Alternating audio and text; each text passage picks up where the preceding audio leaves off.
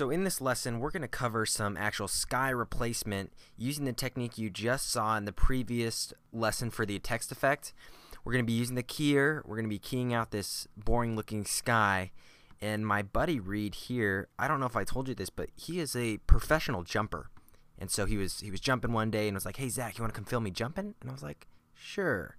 So he got his Nerf gun and started shooting and jumping, and you know, he's not half bad. When the Olympics opens up a jumping competition, he will definitely be in it. Probably not. Anyway, let's go ahead and open up the keyer like we did in the last lesson. Throw it on that sky replacement. It does a decent job at keying, but we need our sky. So in your downloads folder, you have a file called Blue Sky. Drop and drag that underneath. You also can go on Google and just go ahead and type in sky or blue sky or whatever, and make sure the dimensions are larger than your footage. So this dimension 720. This blue sky image, I believe, is like 3,000 pixels wide by, I don't know, 1,000, or it's big. So just make sure, the dimensions are good for your project. Make sure it's royalty free or someone doesn't own the rights to it, and then you're good to go.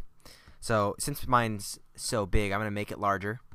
And let me zoom out here. You want it outside the edges because if we track the footage, especially if it's a shaky shot, the sky is going to need room to move in order to track correctly.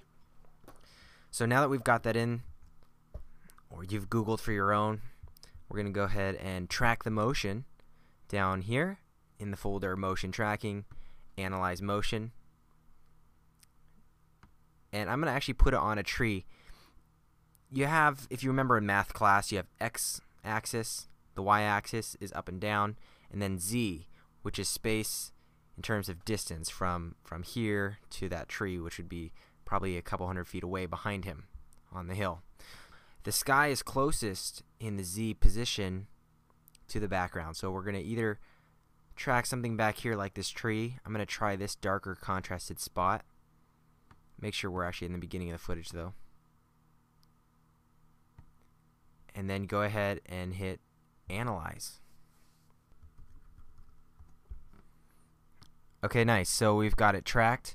Now what we need to do is add the match move to the blue sky. So go ahead and come back to the same folder, Motion Tracking, and Match Move. Nice. So drop and drag Analyze Motion into the source well. And it's tracked on there. Cool. And if you need to do any adjustments in the keyer, for this shot we really don't. One thing I would do, maybe you can turn down the strength if you wanted to blend it more with the original sky. But then what you're dealing with is, if I zoom in here, the spill along the tree edges. So if you keep the strength high, it's a little better. You'll notice my bud's shirt here, Reed, is starting to be a little opaque. So you might want to turn that down just a little bit to help fix that problem. But double check you've got a good track. Okay. Now what we want to do is, the sky and the ground aren't quite matching in terms of the hue, the color correction. So go to Filters. We're going to go to Color Correction. Let's look at our filters here. We got Hue and Saturation. It's just what I need.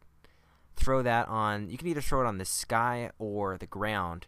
If we want to match the ground to the sky, we could do color correction on the actual footage. But I'm going to put it on the sky because I think that's what's more out of place. So hue, wow.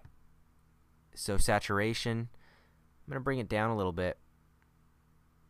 Not too much though, because we still want color in it. And skies aren't gray.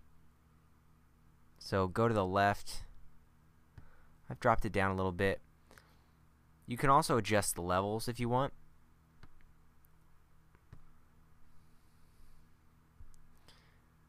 And make it darker, or we can make it brighter, which I'm going to do